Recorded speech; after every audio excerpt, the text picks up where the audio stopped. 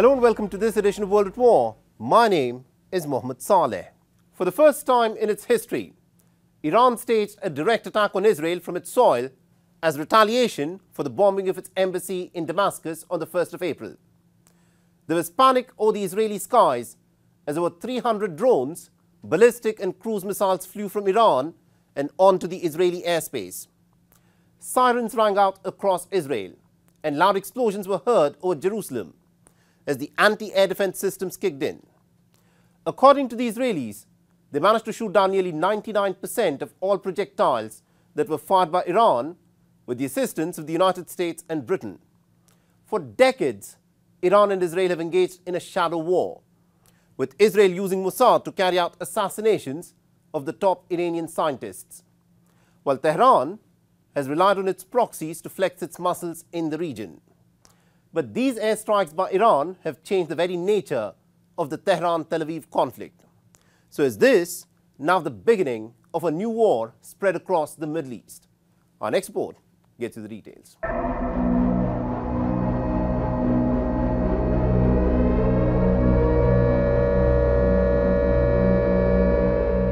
The Iranian attack began at midnight.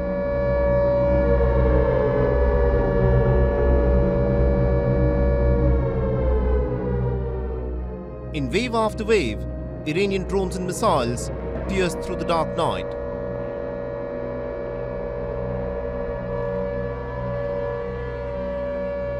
The airspace over Iraq, Jordan, Syria, Lebanon and Israel were shut down and all flights diverted. Israel's Prime Minister Netanyahu put out a video message that this was a scenario for which Israel had been preparing for. Citizens of Israel, in recent years, and especially in recent weeks, Israel has been preparing for a direct attack by Iran. Our defensive systems are deployed. We are ready for any scenario, both defensively and offensively. The state of Israel is strong. The IDF is strong. The public is strong. And soon enough, in city after Israeli city, sirens began to wail.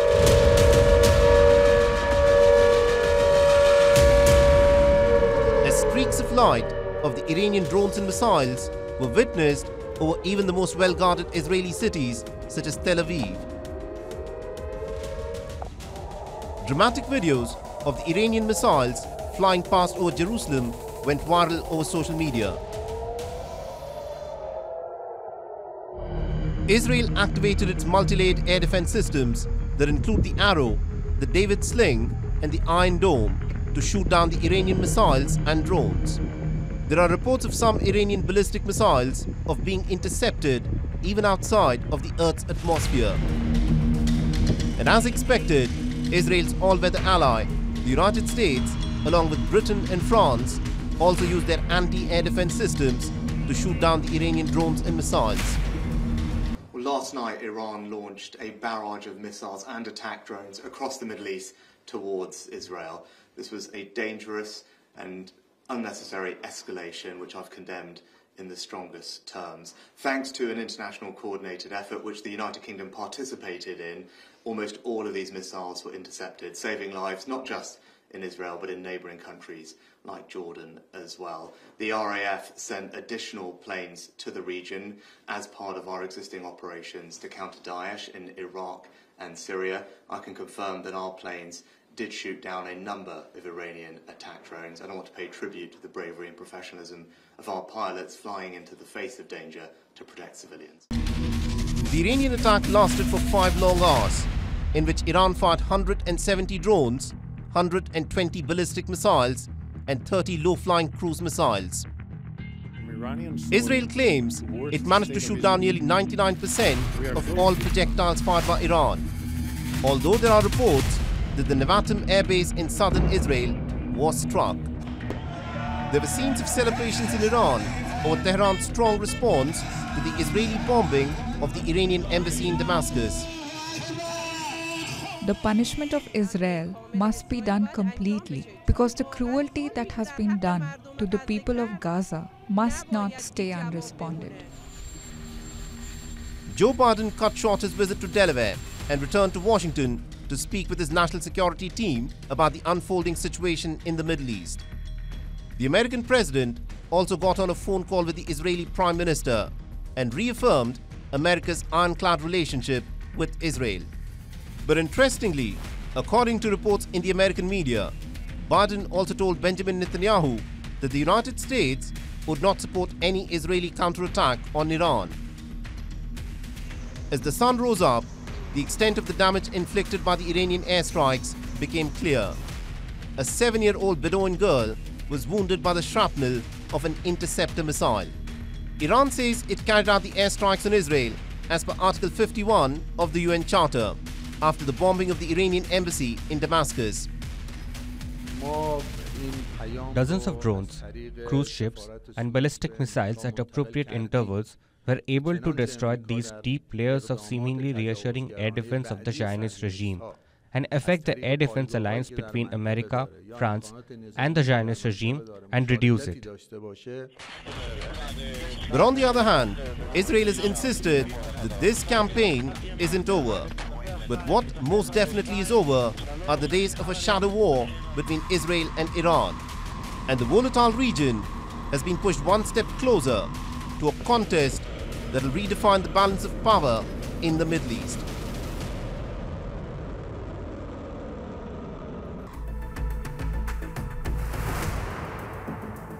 On the 11th of April, Russian airstrikes destroyed the largest power generating plant in Kyiv region of Ukraine.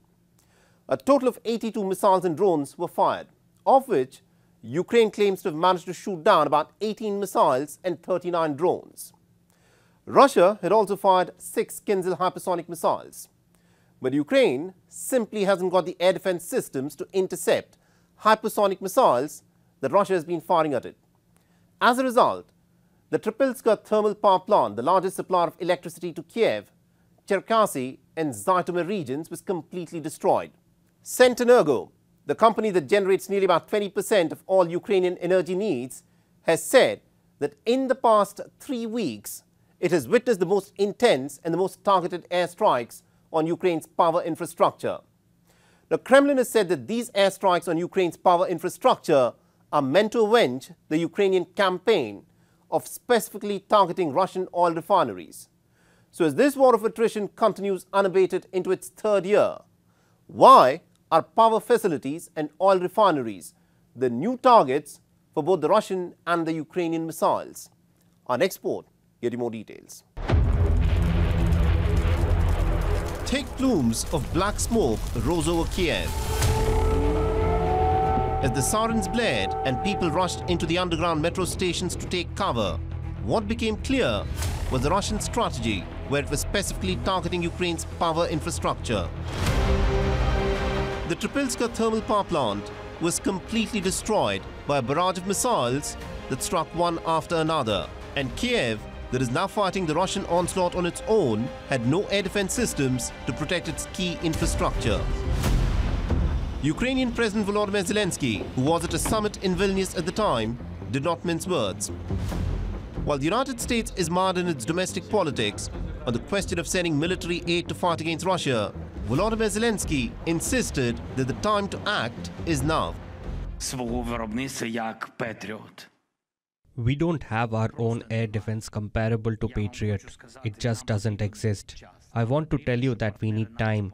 We need help from our partners. We won't need Patriot systems forever. We will definitely be able to produce our own systems. We started working on this. I believe we will be able to do it. But during this time, we don't want to lose people.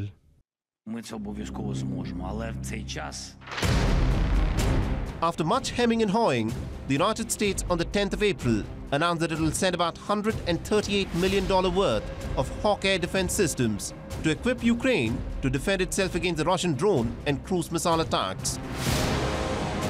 The United States has been shipping Hawk interceptor missiles to Ukraine since 2022 as an upgrade to the shoulder-launched Stinger air defense missile systems. But Ukraine has said that this is just not enough, and it needs the Patriot air missile defense systems to guard itself from the Russian hypersonic missiles. A sentiment echoed by the NATO chief Jens Stoltenberg. Delays in delivery of air defenses will allow Russian missiles to hit more targets, and delays in delivery of ammunition will allow Russia to press along the front line.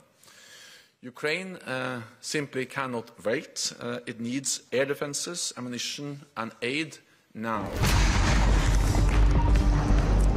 The Russia-Ukraine war has undergone a qualitative change. It is no longer a contest of artillery firepower. Instead, some NATO nations who are now willing to send the slightly longer-range missiles has meant that Kyiv has been striking targets deep inside Russia. For instance, on the 9th of April, Ukraine struck a Russian aviation factory in the Voronezh region deep inside the Russian territory. Kyiv claims that it used the domestically produced long-range drones to carry out this attack. Kyiv is also using its long-range drones and missiles to accomplish what the Western sanctions have failed so far. There is a campaign by Ukraine to strike at Russia's economic and logistical sinews. In the last few weeks and months, there has been a concerted campaign by Kyiv to repeatedly strike at Russia's oil refineries. Consider this: Russia earns 40% of its revenue from the export of its crude oil and petroleum products.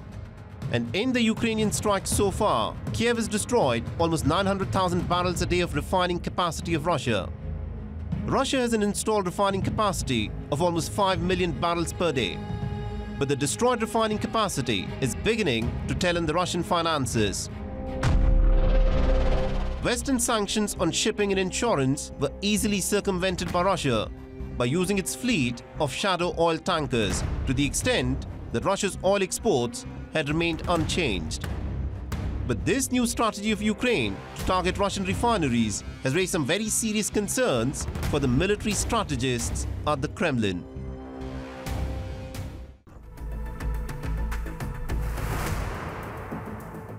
The civil war in Myanmar is at a major tipping point. The military junta has faced one defeat after another ever since the ethnic rebels had staged a combined counteroffensive starting last October. And now, the Karen National Union, a key rebel group, claims to have overrun Myanmar, a key trading town along the border with Myanmar. And what is worse, about 200 Myanmar junta military personnel also reportedly abandoned their military base and then fled into Thailand. And the Thai authorities are now considering whether to grant sanctuary to the junta soldiers. So why has the Myanmar junta, which has an arsenal of formidable weapons, been simply unable to stop the surge of the ethnic rebels across the country? Our next report gets you the details. Pitched battles are being fought in the dead of the night. Armed with light weapons and often crudely manufactured explosives, Myanmar's ethnic rebels have managed to inflict one defeat after another, capturing large swathes of territory from junta's hands. On the 11th of April, the anti-junta rebels, who melt away into the jungles, at the sight of the Myanmarese Tatmadaws' heavy weapons, staged an audacious attack. Using guerrilla tactics that have been mastered over decades, the ethnic rebels attacked the key border town of Myanmar. And before reinforcements could be brought in, overwhelmed the junta's soldiers, forcing at least 200 of them to flee into Thailand for safety. Myanmar is a crucial border town that connects Myanmar to Thailand for trade. Just last month, the Karen National Union, one of Myanmar's oldest rebel groups, had forced over 600 Tatmadaw soldiers and their families to surrender. And now the locals expect retribution from the junta, which comes in the form of heavy bombing with the use of fighter jets and helicopters on homes, schools, hospitals, prayer halls, or any other bit of infrastructure which the Myanmar junta suspects could be the hideout of the ethnic rebel forces. The fear of junta retribution has sparked an exodus. An average of over 4,000 Myanmar citizens are now crossing over into Thailand every day. In Myanmar, the junta used airplane strikes. I couldn't sleep at home, so I went to take shelter at the temple in Myanmar. I'm afraid. I feel safer on this side of the border. Two of us, mother and son, chose to come here first. My husband will follow. They cannot bomb Thailand. The steady stream of people pouring into Thailand has sparked concerns in Bangkok. Thai Prime Minister Srettha Thavisin has said that it is time for the Myanmar junta to wake up and see the writing on the wall. I think we all know that the current regime is starting to lose some strength. Okay, let me propose you with a different idea that when somebody is losing, do you crush them or you talk to them? I think it's the latter. Okay, even if they are losing, but they have the power, they have the weapon. Okay, but if they know they're losing or weaker than their opponent, maybe it's a time to reach out and make a deal. And maybe that's probably the time so that they can realize that maybe the wise decision can be made, having the people of Myanmar at heart.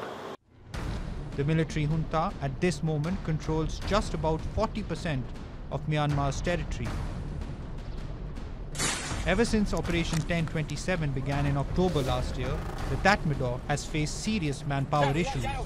The morale in the Tatmadaw is low. Thousands of soldiers have surrendered without a fight, including 6 brigadier generals, resulting in 3 of the brigadier generals being sentenced to death by a military tribunal, while 3 others have been handed out life sentences. On the 10th of February, Myanmar activated its decades-old conscription law by which men and women of fighting age can be drafted into the armed forces for a period of 2 years, which during national emergencies can be extended to 5 years. This is the clearest indicator that Myanmar junta is struggling and for the first time since 1962 has been pushed on the back foot by the ethnic rebels.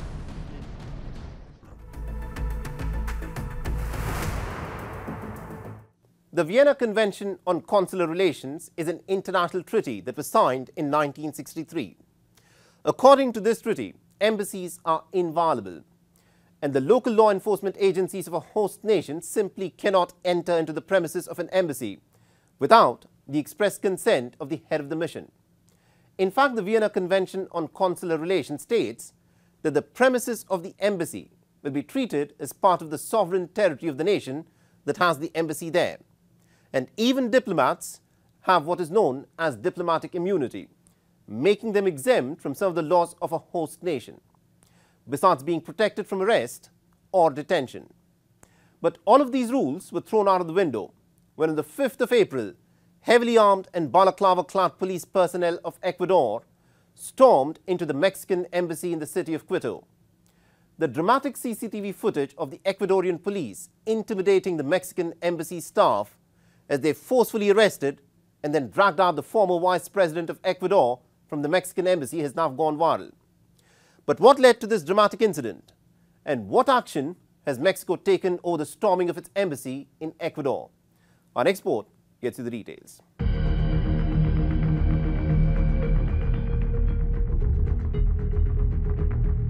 An embassy is not a war zone. But this is what played out inside the Mexican embassy in Ecuador in the middle of the night on the 5th of April. The Mexican embassy staff who tried to intervene were roughed up as Jorge Glass, the former Ecuadorian vice president, was lifted up off his feet and then dragged out in the most unceremonious manner.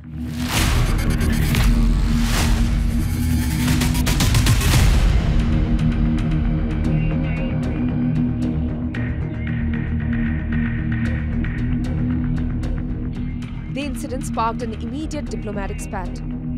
The Mexican president showed these images in his daily press conference.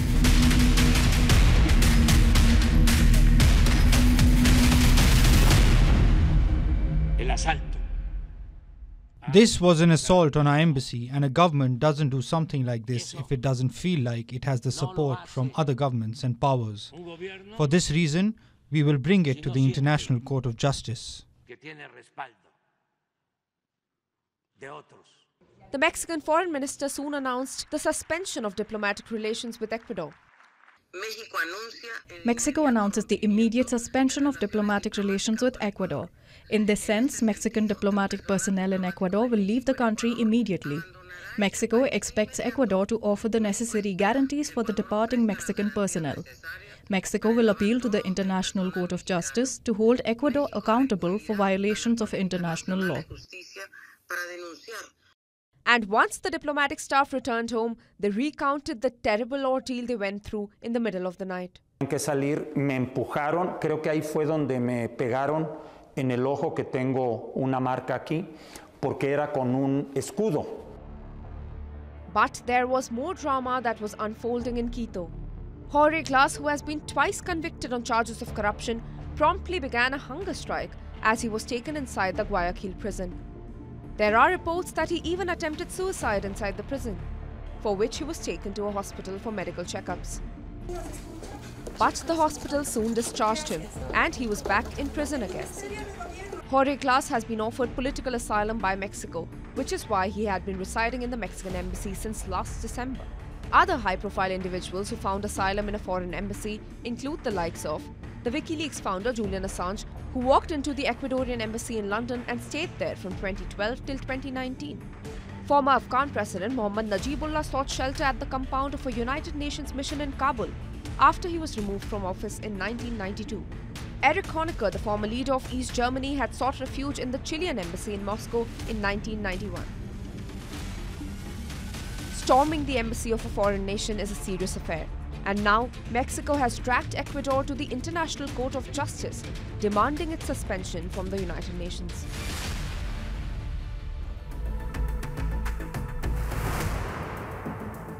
It was meant to be a celebratory gathering of Eid al-Fitr, where about 1,000 people had congregated at the Clara Muhammad Square in Philadelphia to mark the end of the holy month of Ramadan.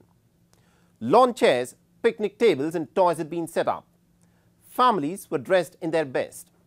Families with children and the elderly were in attendance for the Eid al-Fitr prayers, when suddenly the sound of gunshots ripped through the air, sparking widespread panic and chaos.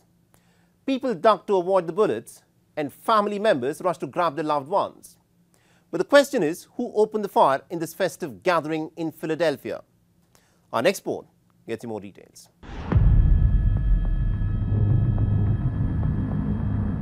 I panicked, I was scared, my heart was palpitating. And the youngsters that I know that was out. There was utter disbelief amongst the scattered crowd of people. After having fasted for a month, an estimated 1,000 members of the Muslim community had gathered in the front lawns of the Philadelphia Mosque for the Eid al-Fitr festivities. But at about 2:30 p.m. in the afternoon, loud gunshots rang out. According to the police, who arrived at the spot immediately on being informed about an active shooter scenario, at least 30 rounds had been fired. The Clara Muhammad Square, which in the morning had been bustling with festivities, was suddenly full of debris, of shoes that had been left behind, water bottles, strollers and cushions. Thomas Allen, who was at the Philadelphia Mosque at the time of the incident, describes the horror of what unfolded. Once it happened, just women and children were screaming, everybody was running. You don't see something like this coming. It was just pandemonium, just wow. And we're hearing that they were children. You know, they were children. And it's a sad thing. This is the holy month of Ramadan. All my years of living in Philadelphia, I've never seen nothing like this. Especially at the masjids. As much crime as it may be in Philadelphia, it was always separated from the masjids. This is the first time I've ever seen something like this. As more police cars rolled in, the shooters attempted to flee. 3 males and 1 female were taken into custody. 4 weapons were recovered from them. A police officer engaged a 15-year-old male suspect and shot him in the shoulder and leg. The injured suspect was then shifted to a hospital. The shooting at the Eid al-Fitr gathering sent shockwaves through the surrounding Muslim community. But the local police who are investigating this case say that the shooting did not specifically target the religious gathering. Instead, the police claim it was a case of 2 gangs who were also present in the vicinity who exchanged gunfire. Anyone can have access to come into this event, so it was not a ticketed event. And so clearly we had some individual who decided to use this as a way to, just like anything else we see, When we see individuals who are beefing and going at each other, oftentimes they don't care where they see each other at. And so in this case, clearly they saw something going on in the park. What that was, it caused two factions to start to pull out guns and shoot at each other. The investigation will be looking into that. In total, 5 people have been arrested for opening fire in the congregation, of which 4 are said to be juveniles. The United States of America is notorious for gun violence and mass shootings, and this incident is just another one where gunfire erupted in what was essentially a safe, family-friendly, festive religious gathering.